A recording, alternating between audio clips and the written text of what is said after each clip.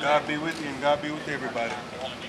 Breaking tonight, hours after a mass shooting that left 4 people dead, Beaumont police make an arrest. 22-year-old Lively Stratton is charged with 4 counts of murder.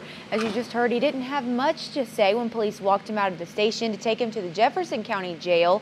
He was initially a person of interest in the case, but after being questioned by police, that changed. Police are calling this a heinous act of violence. The deadly shooting happened around 12:15 today at an apartment complex on the corner of Highland Avenue and Lavaca Street.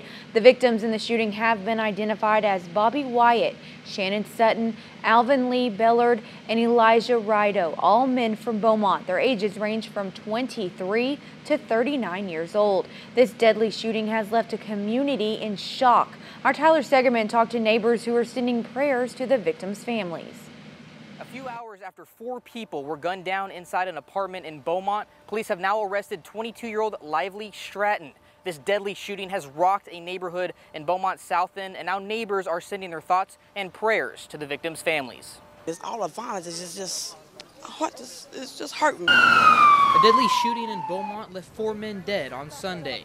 Dozens of people gathered at the scene for hours. It's just really hard for the community, and my heart really goes out to their family.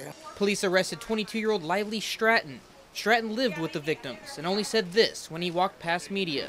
God be with you and God be with everybody. He is being charged with 4 counts of murder and put on a $4 million bond. For many in Beaumont, they just want these type of crimes to stop. We all just come as a community. Everybody come together and just stop the violence. Because it's just, we have children growing up in this world. Now, police aren't looking for any other suspects as of right now, but do urge any witnesses or people with information in regards to this shooting to please come forward and share it with police. In Beaumont, Tyler Segerman, 12 News.